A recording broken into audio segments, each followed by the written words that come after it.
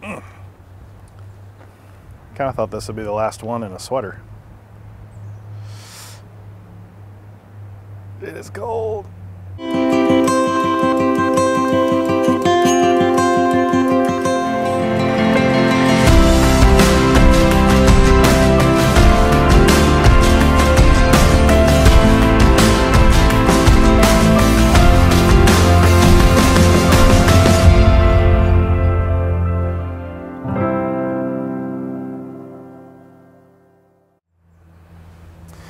Have you ever met someone who just makes you feel at home? These people have the gift of hospitality, like you've known each other forever. Folks like this are able to grace you with their presence. They have the gift of making you feel like there is nowhere else they'd rather be and no one else they'd rather be with than right there in that moment with you. They're able to fill the space with their presence to carve out and create a holy space of some sort. Well, today we continue the second part of our year-long sermon series, the second part called Out of Egypt. And we will see God and the people of Israel carving out a space for the presence of God among them. So far in part 2 of our series, we've seen the birth of Moses, the plagues on Egypt, and the release of Israel from captivity. Last week we read how God gave the 10 Commandments to teach the people how to live, how to be human again after centuries in slavery. This all took place in Exodus chapter 20. Well, today we'll be in Exodus chapter 40. So here's an all too brief overview of what's happened since then. While the 10 Commandments are the most famous, God gives Moses a bunch more laws to govern the people. Laws dealing with how to treat workers and slaves, how to handle disputes between people, how to make restitution for stolen or damaged property, laws about social justice and sexual immorality, laws about how much or how little interest to charge when lending money, laws about giving tithes and first fruits to God, and laws about the Sabbath and festivals. And also laws about not boiling a young goat in its mother's milk. You know, laws. Moses tells the people God's laws in Exodus chapter 24, and they reply, "All the words that the Lord has spoken, we will do." Moses writes all these laws down in what is known as the Book of the Covenant and reads it aloud. Again, the people promise to obey the laws of God. God makes a covenant with Moses and the people of Israel. God calls Moses to Mount Sinai and communes with him for 40 days and 40 nights. While Moses is with God, God writes the 10 Commandments on stone tablets in Exodus chapter 24. God then gives Moses incredibly intricate plans for a place of God's dwelling, a place on earth where the presence of God would be tangible, where God would be with them. When I say intricate plans, I mean intricate plans. From Exodus chapter 25 through Exodus chapter 30, detailed plans. As part of these plans, God commands the construction of the Ark of the Covenant and the mercy seat, which sits on top of the Ark of the Covenant. You may have seen this on Indiana Jones and the Raiders of the Lost Ark. The plans for the Ark start in Exodus 25:10. It's not just something they made up. While Moses is on the mountain, the people grow tired of waiting and begin to do people things. They call upon Aaron, Moses' brother, to create a god for them to worship. Aaron calls the people to bring him gold so they could fashion it into an idol. They create a golden calf and say, "These are your gods, O Israel, who brought you up out of the land of Egypt." And they make burnt offerings to this statue and feast. Uh-oh. God tells Moses, "Go down to your people, whom you brought up out of the land of Egypt. They've corrupted themselves." God is super mad and wants to destroy the people. God even offers to start a new great nation with Moses, the same deal that he offered to Abraham. But Moses calls on God to remember Abraham, Isaac, and Jacob, the promises God made to them in God's covenant. Chapter 32, verse 14 says, "And the Lord relented from the disaster he had spoken of bringing on his people." Whew. The next chapters of Exodus see the Israelites commanded to move on from Mount Sinai. They deal with the troubling ramifications of the whole golden calf debacle, and eventually they begin constructing the Tabernacle, a mobile tent where God's presence would dwell amongst the people. In Exodus chapter 34, God renews the covenant with Israel. God sets them apart again as the people of God. They are different than all the other nations of the world. They are God's people and are expected to live God's way, according to the law. Then Moses begins to make all the provisions for the furnishings of the tabernacle. You know, sometimes reading Exodus and books like it, it's really difficult because if you've read Exodus chapter 25 through 30, it repeats itself in Exodus 35 through 39. Essentially, Moses makes all the stuff God told him to make in the way that God told him to make it. Moses calls upon skilled craftsmen to begin construction. Lampstands, the altar of burnt offering, the coverings for the tent, a bronze basin, an altar of incense, a table for the bread of presence, veils of fabric and curtains and vestments for the priest. Cool things like the breastpiece of judgment and a bedazzled ephod and a blue robe with dried pomegranates around the hem and a sash embroidered with needlework. Oh, and a golden bell to go on it as well. All this leads us to the last chapter in the book of Exodus, chapter 40. The final provisions for the tabernacle.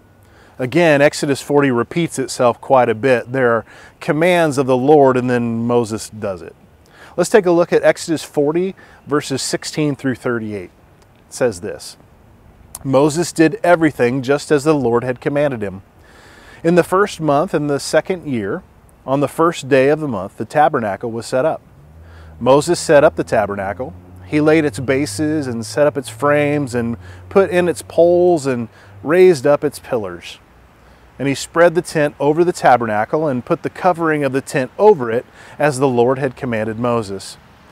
He took the covenant and put it into the ark and put the poles on the ark and set the cover above the ark. And he brought the ark into the tabernacle and set up the curtain for the screening and screened the ark of the covenant as the Lord had commanded Moses.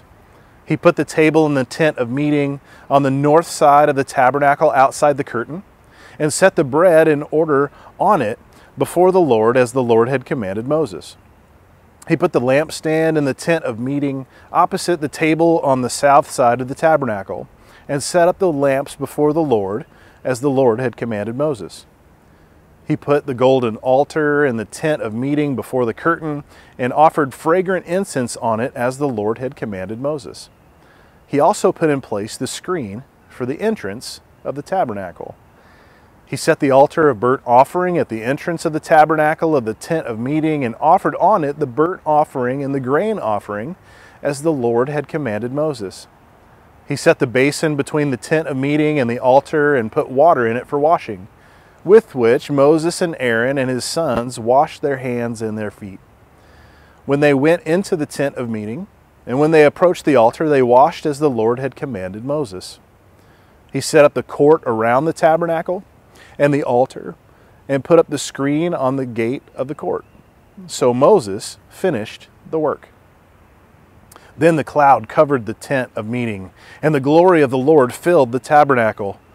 Moses was not able to enter the tent of meeting because the cloud settled upon it, and the glory of the Lord filled the tabernacle.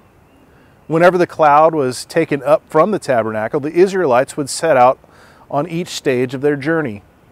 But if the cloud was not taken up, then they did not set out until the day it was taken up. For the cloud of the Lord was on the tabernacle by day, and fire was in the cloud by night, before the eyes of all the house of Israel at each stage of their journey. Interesting how the passage starts out, isn't it? Verse 17 says, in the first month, in the second year, on the first day of the month, the tabernacle was set up. So what? I mean, why is it important for us to know what the date is? Well, it just so happens that the tabernacle is to be erected just 2 weeks shy of the first anniversary of the Exodus from Egypt. It's exactly 9 months after the Israelites arrived at Mount Sinai.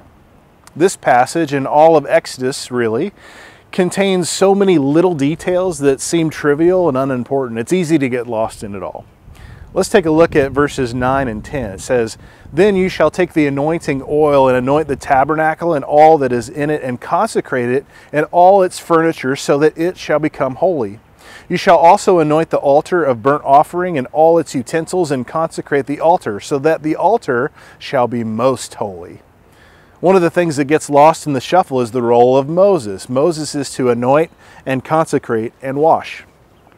Moses is charged to anoint all the tabernacle with oil to make it holy. Moses is instructed to wash Aaron and his sons in order to purify the priesthood.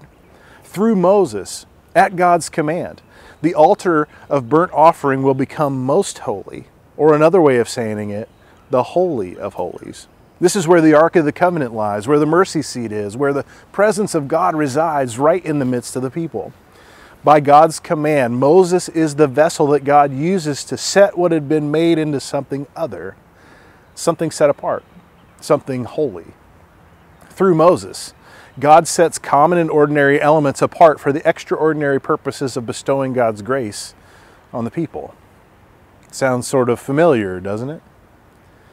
One commentator writes that having this text is like being present at the institution of a sacrament. The holy God becomes present, palpable, and visible in the earth. God who has bestowed upon us sacraments as visible means of invisible grace. In the tabernacle, God has created a way that God's presence can now be in the world, and through Moses and his brother's family, the Levites, an enduring and reliable religious practice is made possible. When Moses completes the task God has given, did you notice what the narrator said? Moses finished the work. Where else have you seen this word before? Well, theologian Joseph Blankenship draws a compelling parallel between creation, which is finished in Genesis 2, and the tabernacle, which is also finished in Exodus 40. He pointed out something I'd never seen before. Did you notice how many times the scripture says Moses did just as the Lord commanded? 7 times. And 7 is a magic number. 7 may allude to Moses' complete obedience, yet where did we hear this number 7 before? What's the first time 7 becomes a big deal? Creation, right? So here, 7 may refer to a new creation in a tent, in a tabernacle. The verb for finish here is the same one used in Genesis 2 to conclude the work of creation.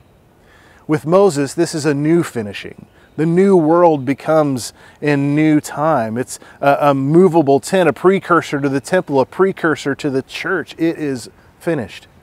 If you're a Christian, where have we heard it is finished before? That's right, the 4th gospel. John chapter 19 records Jesus' declaration from the cross. It is finished. It's a triumphant cry asserting that God's purpose had been fulfilled and fully accomplished. Also in John, Jesus asserts that he will finish God's work. The opening to John's gospel says, "The Word became flesh and lived among us, and we have seen his glory, the glory as of a Father's only Son, full of grace and truth." The verb here, lived among us, tabernacled. Jesus, the Word of God, took on flesh and moved right into the neighborhood. Nahum Sarna is a Jewish scholar, and he writes that the function of the tabernacle was to create a portable Sinai, a means by which a continued avenue of communication with God could be maintained. As the people move away from the Mount of Revelation, they need a visible, tangible symbol of God's ever-abiding presence in their midst. You ever felt like that before? Looking, searching, hoping for any avenue of communication with God, anything that resembles the visible, tangible symbol of God's presence in your life? Me too. But here's the deal. I think in our longing for God's presence, like the Hebrew Scriptures, one of the dangers is that we can really romanticize it. This visible, tangible symbol of God's ever-abiding presence in their midst, the tabernacle, it actually transitions to the temple in Jerusalem. And the New Testament teaches us that Jesus becomes the living, breathing presence of God, God in the flesh. For Jesus' followers, the presence of God in the temple in Jerusalem transitions to dwell inside individual believers after the resurrection. The gathering of believers becomes the church of Jesus Christ, a visible, tangible symbol of the kingdom of God. We've been given tangible symbols. We've been given Jesus Christ. We've been given the bread and the cup, the new covenant, the waters of baptism. We've been given each other. We've been given the church. These are all places we can experience the tangible presence of God in our lives. These are places of new creation, places where we can catch a glimpse of God's goodness and mercy and grace. These are places of new covenant, places of restoration and newness, places where we are reminded of God's never-ending, steadfast love. It feels like home. When was the last time that you came home? When was the last time you gathered for worship expecting to feel the presence of God in our midst? When was the last time that you were aware that you carry the presence of God with you to others? God still longs to be present in your life and in mine. And in fact, I believe God is present with us. We just struggle to recognize it easily or often. As we experience Lent together, may you recognize that God has longed to be near, to be present with us since the very beginning. May you know that through Jesus Christ, God's presence dwells within you and within me. May you experience God's tangible presence in you today as you come home and gather in worship. May you see the presence of God in each other as well.